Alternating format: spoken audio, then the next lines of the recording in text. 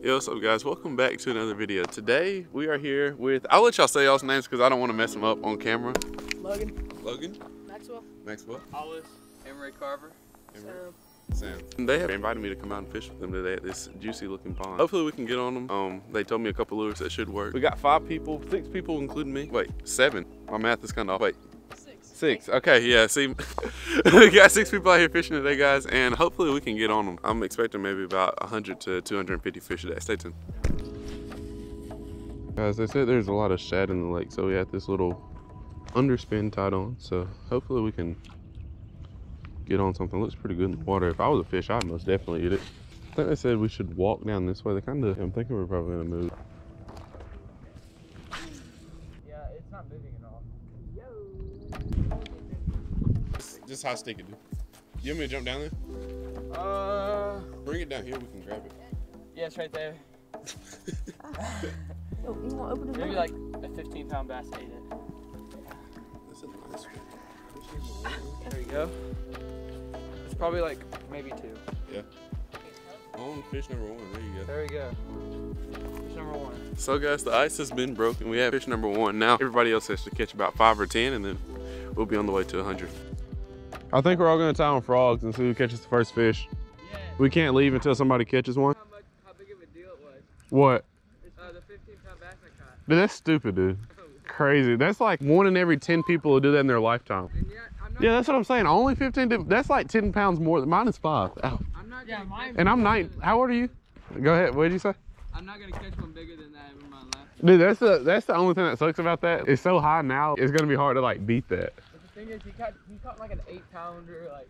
Yeah, like the spot that I told you about that we might be able to go fishing at in the spring. Throw it out there, and the guy who lives there, he said he catches 8-pounders just daily. Really? Yeah, just off his dock. And with the live bait too. Dude, that's what I'm trying to find. I'm trying to find like this old man that's like, I have this pond, I haven't fished in like 20 years, but last time I fished there was like 12 in it, you know? Well guys, Hollis was the only one that caught a fish. He caught that one early in the day. We probably fished for about 3 or 4 hours, didn't catch a single fish. There were 6 of us out there fishing. That just kind of shows how the fishing is going right now in Alabama. We were throwing everything from like moving baits, somebody was throwing a spinner bait, Texas rigs, jigs, stuff like that, and no fish. I know you're probably a little bit confused when you heard the 15 pounds, but Emery, he's actually caught a 15-pound bass. I remember I was at school last year at UAB and my mom sent the article to me. I was looking for the text because I normally I don't delete my text messages, so I was like, I probably still have it in my messages. But he caught a 15-pound bass and it was on the news and everything. But we're getting a phone call. All right, guys, I'm back. My mom actually sent me like a video or a news article or something like that. He was on like our local news channel for catching that 15-pound fish. And I remember like saying like, that's crazy. 15-pound fish out of a pond. That's what was really cool about it for me. It's like, it was out of a pond. I remember on the news, they were like, the coolest thing about it at the end is he put the fish back in the water. Everybody that I fished with, they were all really cool. And we're definitely going to go back out again. But what I'm going to be doing in today's video, I put a crate together for my kayak. I have rods, reel, tackle, and I just kind of check out through my process of that. And also, I know I said I have it linked down below in the last video. I didn't have it linked yet. I actually put it up today, but in today's video, I actually have a link to the kayak down below in the description. So if you want to go check it out, here goes today's video. Yo, what's going on guys? Welcome back to another video. So the plan for today, I feel like I said that every video. So the plan for today is y'all loved the last kayak unboxing, or my first kayak video, my only kayak video. Y'all loved it. I'll be doing that same thing again today. I wrote some stuff down that I want to add to the kayak. I want to add a milk crate, rod holders, tackle boxes. I already have those 2 in the garage, but I want 2 more. A soft cooler and a fish finder. So I've been on Facebook Marketplace trying to find a soft cooler. That might not happen today. And a fish finder probably won't happen today. I kind of want to take it out a few times, catch a few fish on it. Because me personally, I've never used a fish finder. I know somehow how to read one as far as like depth and bottom and what fish look like. But I'm sure there's a lot of stuff that I still probably don't know that I probably need to watch a few more YouTube videos before I do that. Plan for today is we're going to try to go to like a local grocery store and get a milk crate. I know in the last video I said I want to get the Yak Attack Black Pack. I was looking at it and it's expensive, and I mean, we could get it, but I feel like it's not practical. Like a lot of y'all that have kayaks, y'all aren't gonna go buy $100 box or something. I don't know. Well, you can do the same thing with a milk crate or 2. So I watched a couple videos on YouTube. I'm not sure if I'm gonna do like the one milk crate, then like half of another one as like a extra storage compartment up top. I'm not really sure yet. If we can get 2, that might be an option. But for sure, we're gonna do the milk crate, rod holders, and get a couple more tackle boxes and maybe put a little bit of tackle in some of the tackle boxes. We're not gonna fill them up today. Milk crate, rod holders, and tackle boxes for right now. And we're gonna put some rods on it just to see how it looks. You know, we're gonna go in the garage and pretend to fish off of it. It is cold today, and I really didn't want to go stand out at the pond. I feel like y'all haven't seen the kayak in a while, in a couple days. I feel like I should show y'all. I haven't changed anything to it. I just feel like I should see it again. I'm so thankful for this kayak, guys. You have no clue. Like when I was younger, it's crazy like how everything's kind of like worked out, because when I was younger, I used to like want all this stuff, and now I'm kind of able to get it for myself. Be blessed to have some of this stuff given to me and get other things for myself. So yeah, I feel like a big kid. Well, I am a kid. I'm 19, but I feel like a kid, like a, you see what I'm saying? Like, so if you're like 13, 14, wanting all this stuff, fishing rods and reels and lures and kayaks, just, it's coming, I promise, because I was in your shoes 110%. You can ask, like, if you ever see my parents out in public, just ask them. I promise every time I go into a sporting goods store, like, Mom, can I have this? Can I get this fishing lure? I don't think I showed this, but we have the PFD too. We got the Old Town, the Angler Virgin PFD with the pockets and a little lure holder, stuff like that. I'm hoping we can go to one of these local grocery stores. I have like 4 or 5 of them in mind, and just they'll give us a crate so we don't have to try to buy one off of Amazon or wherever you would buy a crate from. Mission number 1 are the crates. Much later.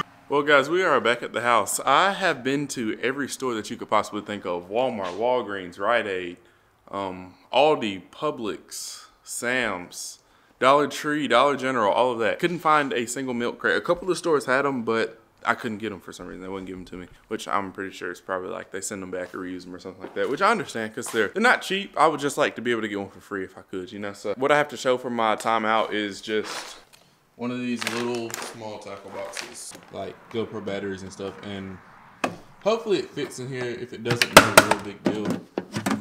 Yeah. Okay, yeah, that'll work. Much later. Well guys, we have made it back home. It's dark now. I'm not close to the garage door because it's cold outside. We have 4 tackle boxes, 4 waterproof tackle boxes. We have 2 crates. And I ended up going with one of the Yak Gear crates. It was like $30, and it came with 2 rod holders. And I think like a little side storage bag. Probably take this one from Home Depot back and just keep this one. So these 2 tackle boxes that I bought, they don't fit either way, and I mean they fit like that, but I'd much rather them fit horizontally than vertically. So 7 hours later. Yo, what's going on guys? Welcome back to the house. I started this video earlier today and I hated the way it was going, so I said I would just finish it tonight. Finish it later, and now it's later, and we're gonna go ahead and finish up the crate for the kayak. Started a little bit earlier and I like messed it up somehow. I'm not really sure how I could possibly do that, but leave it to me. I didn't really mess it up. I like drilled a couple holes that I really didn't need to drill. I said I'd just like start over on that. I don't know where my mind was at when I was doing that. I'm gonna go out to the garage, bring the stuff in here because it's cold in the garage and I'd rather be in the nice warm house.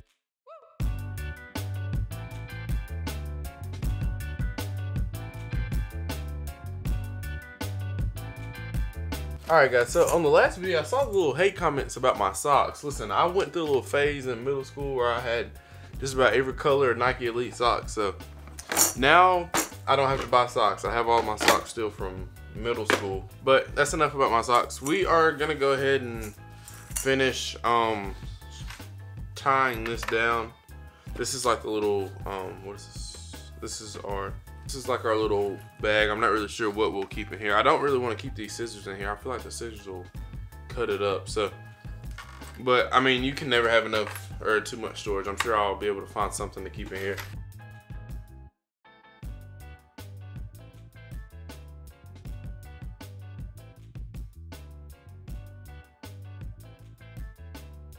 As we just got the cart or the bag. I don't know what to call this. I guess I don't want to say tote. I feel like that's like a, I don't know. We're gonna call it a tote because I think that's a funny word. We got the tote installed on the side of the crate. It's crazy how like, I don't know, this is just like a regular milk carton and or regular milk crate, and you can just do so much to it. So now since we got the crate, installed, now we're gonna do the rod holder. So my thinking for this was, say the seat is up front, I want this on the right side of me and these on the left side, just so if I have 2 rods in here. Normally I cast like to my right side, I'm right-handed. So thinking that, or hoping that, or not having a rod or anything on this way to like block my cast, because I know I fished off of some kayaks before that had only like a rod holder on the right side, and sometimes they'll get in your way. So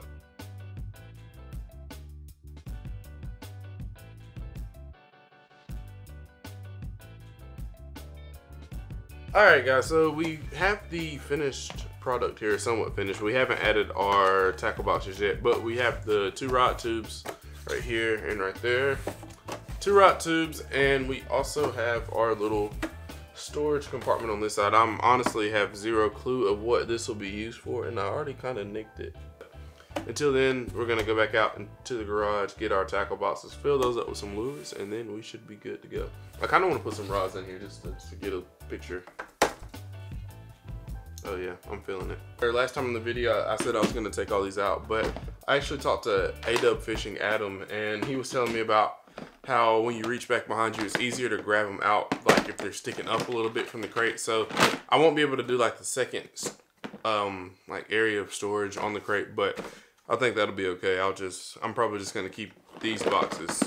All right, so guys, the first box that I'm gonna do, this is gonna be all of my like hard baits. So stuff like crankbaits, jerkbaits, lipless stuff, all that stuff I wanna keep in this box. Box number 1 filled with, I have like a couple of big crankbaits since there are chances that I might be like on a lake or something like that on my kayak.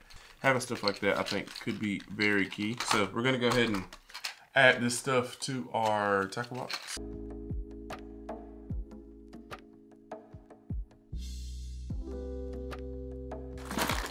Alright guys, so we got box number 1 done. I'm gonna go ahead and do all the boxes, and I'll kind of give you all a little rundown over why I put what I did in each box when I get done.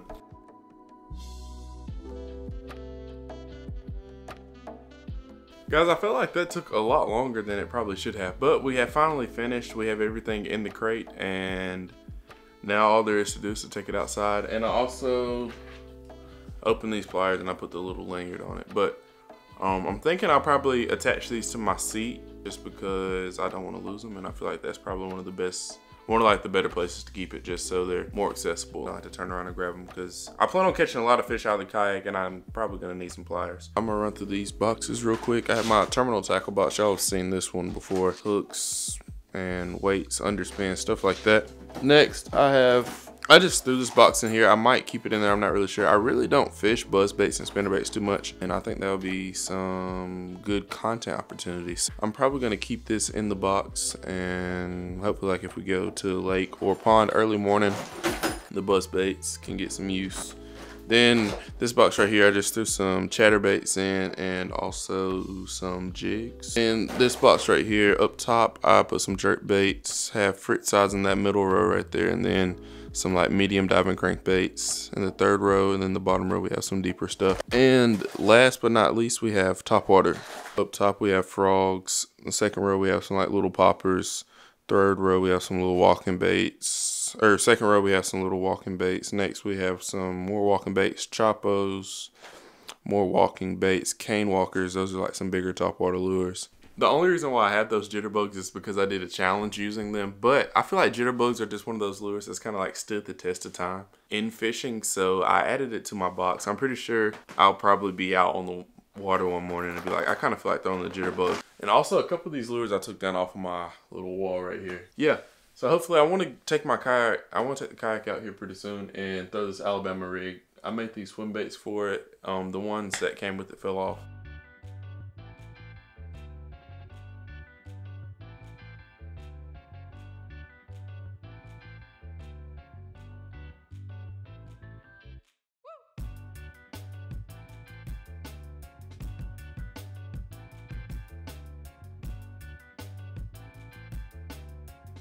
Well guys, we got our kayak pretty much rigged up for the most part. The only thing that I am missing really now is a cooler. So I can find a cooler sometime soon, but I'll give y'all a little walkthrough. So first we have our GoPro mount right here. Hopefully, I should probably test it out before I go in the water for the first time, but hopefully we'll be able to see over the PDL drive. And be able to see like a good view. These pliers, I just kind of strapped them to the seat right here, just so I won't lose them, I won't drop them down into the water. Just had to make this as realistic as possible, so I went and got 5 rods and put 5 rods in the kayak because, I mean, I feel like, why not? You know, you just had to. So now I have the crate, and the only thing that I added onto the crate were the scissors, and I just got a lanyard I had in my room and just connected the scissors to the crate just so they don't end up in the water. Yeah, that's pretty much the kayak now. Well guys, I didn't end the video, but I hope you enjoyed today's video. Thank y'all so much for hanging out with me today. I will see y'all in the next video. Fish more and have a good day. See y'all later.